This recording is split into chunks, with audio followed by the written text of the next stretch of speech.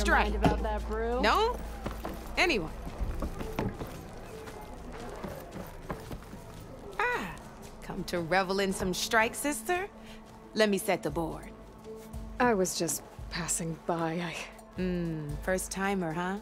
Don't worry about it. I'll go easy on you. You got any pieces? No. Well, aren't you in luck then? I got an extra set, a Tanakh original straight out of the Forbidden West. Sit. I'll run you through it in a hot spark. I'll give you something special if you win it on my boards, too.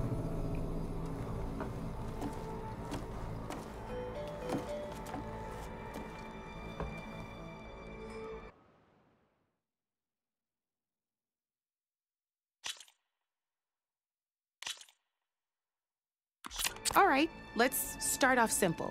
The Tanakh like to say that Machine Strike is a game of pure strategy. We each get a set of pieces.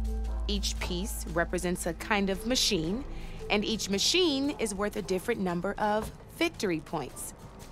And to win the game, you'll need to gain 7 victory points by destroying the opponent's machines. It can be tricky remembering the details of every machine, so we use these notes to keep track of them. You see that number on the top right corner? That there is how many victory points you'll get for destroying that machine. Notes also tell you how far a piece can move, how powerful their attacks are, the distance they can strike from, and of course, their health. Okay, that's enough for now. Let's just play. I'll explain the rest as we go. I own the board, so I get to choose who goes first. Since this is your first time, I'll let you go. Usually you get to choose which pieces to set on the board, but this will do for now. Pick up that machine piece to your right, and move it forward. And remember, each machine, take a look at your notes if you need a reminder. Easy enough, huh? Now, you get to move 2 machines each round, so go...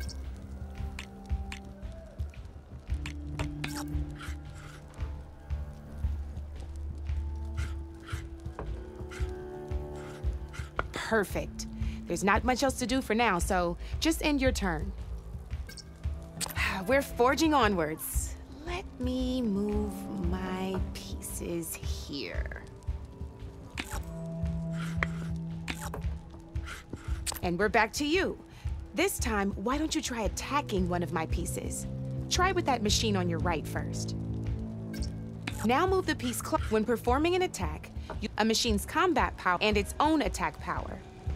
This board only has grassland terrain, which has no effect on a machine's combat power. And your current machine has 2 points of attack power. So in total, your machine's combat power equals 2 points. Since my machine isn't the one attacking, it has 0 points of attack power.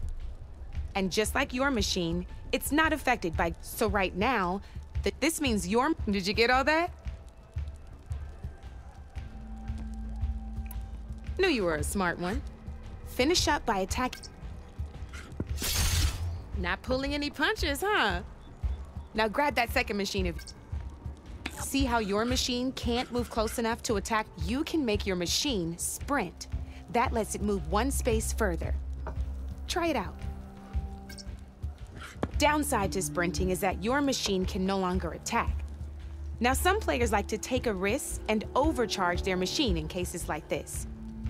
Overcharging lets you attack after a sprint, but it will damage your machine's health by 2 points. So use at your own discretion. Let's try doing that now so you can see what I mean.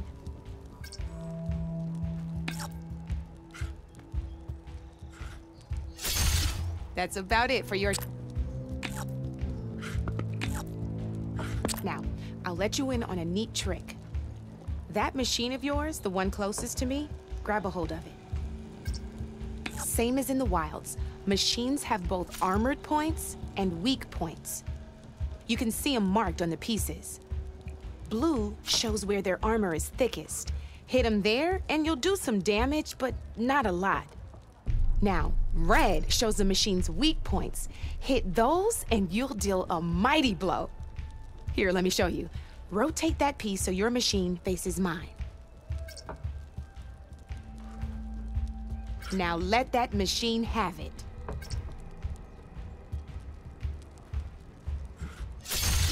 Off the board she goes, and there's your first victory points. You don't have 7 of them yet, so let's keep going.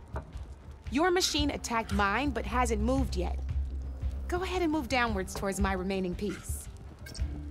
You've already attacked a machine and moved your piece.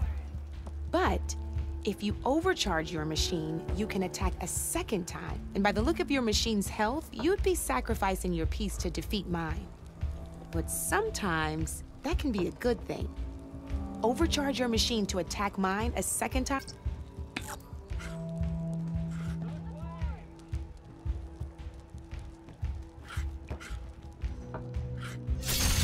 Ain't that a thrill?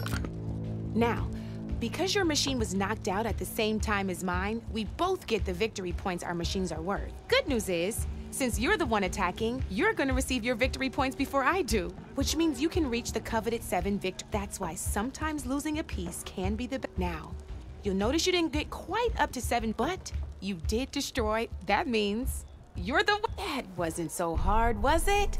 Just remember to always check for the best terrain to attack from.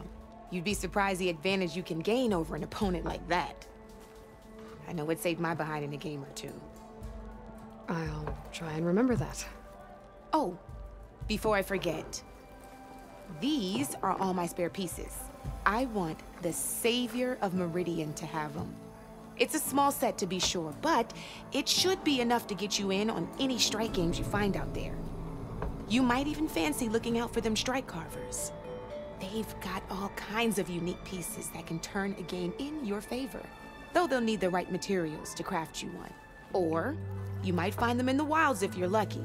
I know I've lost my fair share of pieces after a night of machine hunting or brew hopping. No need to thank me. Always a pleasure to help out new strike players. Now, if you feel like playing a real game, I've got plenty of other boards. I could even teach you a few more tricks if you're up for it. Thanks. I'll think about it.